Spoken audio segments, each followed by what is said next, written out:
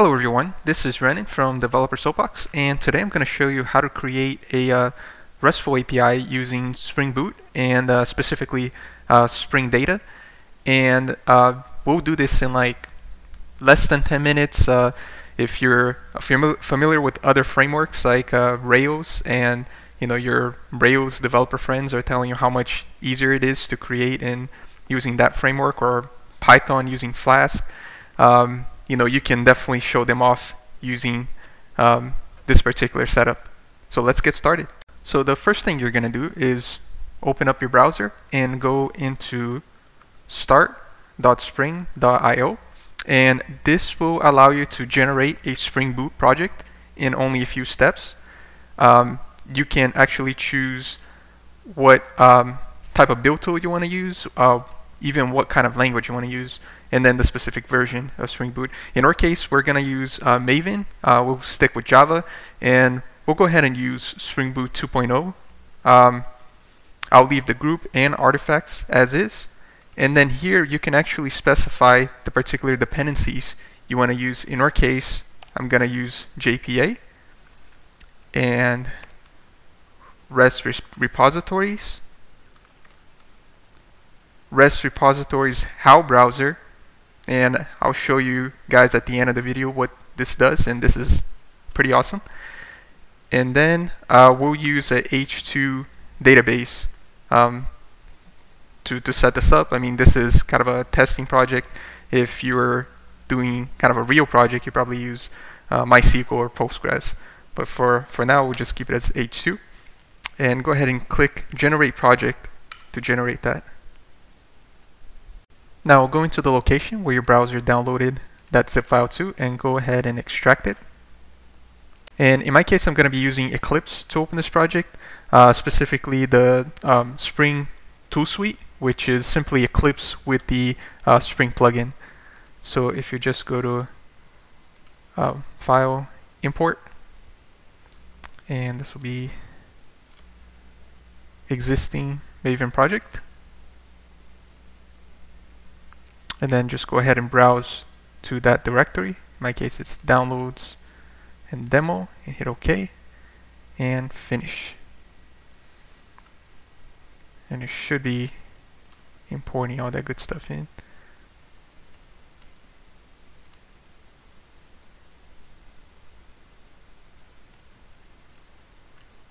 And what we're going to be doing for this particular example is we're going to be creating an API to update a database with our favorite beers. Very simple, similar to a to-do list, but since every single example out there already uses a to-do list, I figured I'd do something a little bit more fun and different. And since this will be a list of our favorite beers, first thing we're going to need as far as code is concerned is a entity to map to our beers table. So I'll just go into the generated package here, do new class, and my class name would be beer, hit finish. And this will have three properties. First one is an ID, second is a name for the name of the beer, and third is a double for the ABV, which is the alcohol content. And let's go ahead and generate getters and setters. So just go to source and generate getters and setters for everything. And there we go. Okay, so now we just need a few different annotations to make the JPA work. First thing is go ahead and add in an entity annotation to at our class level, and this basically just tells JPA that this is indeed an entity that maps to a database table of the name beer. Second is go ahead and tell JPA that this is our ID for the record level on the table. And then since we don't want to generate the ID ourselves, go ahead and add a generated value annotation to the ID. And this will basically just make it so JPA generates the values for this particular field for us. Now that we have our entity class, second thing we need is the actual repository. Basically the class that will manage any CRUD operations to this particular table. So just go ahead and create an interface, and I'll show you guys why it's an interface in just 1 second. And we'll just call this REST repository. Okay. And what we're going to do is make this repository extend a string repository, which is CRUD repository. And for the CRUD repository, you just have to specify the particular class that this repository will operate on, which in our case is beer, and the type for the ID of beer, which if we go back to beer, and then we just need to add one annotation to this interface, which is repository REST resource. Okay, so two things about this interface. First thing is, by extending CRUD repository, we're essentially getting a bunch of different CRUD methods for this particular entity. So things like, you know, find by ID and post and delete and so on. All of that is already done for us behind the scenes by Spring. Second thing is repository REST resource. This annotation will basically create the API for you. So essentially, once we start off this project, it will generate the API based on you know, just a set of sensible defaults, and we'll see that in a second. But before we start our project, there are two last things we need to do. First is set up our database connection, and then we'll add some sample data to that. So if we go into our source main resources and open up application properties, and here to basically tell Spring Boot what our data source is, we're just going to add one property, which is spring.datasource.url. And since we're using H2, the URL is jdbc h2, and it's a memory database, so this is how you specify that. And then the name of our database, we'll just call it beers. And then to actually seed some test data in, what we're going to do is create a new file within the same directory. So just a standard file.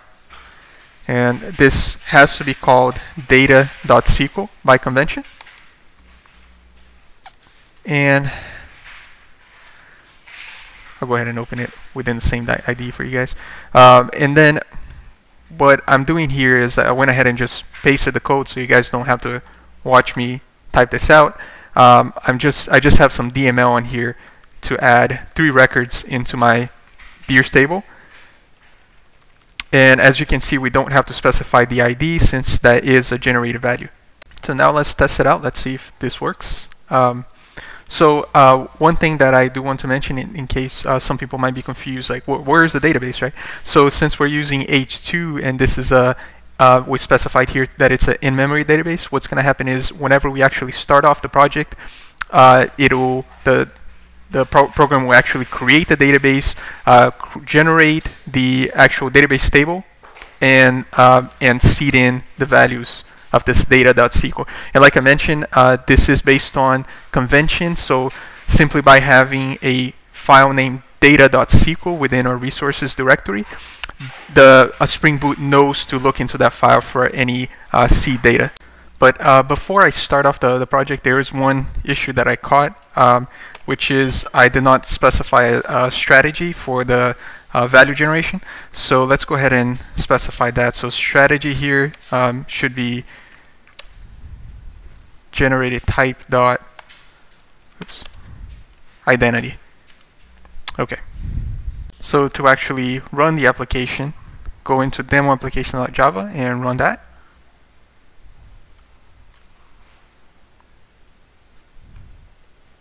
And there we go, server's up. So open your browser and go into localhost 8080. And like I mentioned, Spring Boot has tons of sensible defaults, similar to something like Ruby on Rails. So the default here is, since our entity name is beer, it'll basically just use a plural of that. So if we go to beers, there we have it. There, at least as far as our get is concerned, this is it's returning JSON, right? So we have a collection of beers, and for each one we'll have our beer object, right? So there is basically that's the data that we seeded within our data.sql file. So you're probably wondering how I'm going to show you how to do like posts and deletes, right? So I could, since I am using Linux here, I could use something like curl, but this is the really cool thing about, again, using Spring Boot is it actually provides you with a browser, something similar to like a SOAP UI or something along those lines. So if you just go to localhost 8080 /browser/index.html, this is the page that's going to come up, and it'll have basically all your resources, right? So here, I mean, you can do a get, which is basically what we just did by calling the URL directly, but you can also do a non-get, right? So here, let's do a post, right, which will insert a new one. And if I do, let's say, ABV, strong beer, some random strong beer. And if I do post, make the request, if you go back here to refresh, there's our beer, right? If you wanted to actually delete a record, same thing. So go ahead and actually let's go back to index, go to beers, non-get, and we'll do a delete for by ID, right? So let's do beers 1, make the request, and if I go in here, it deleted my first record, which was for highlight.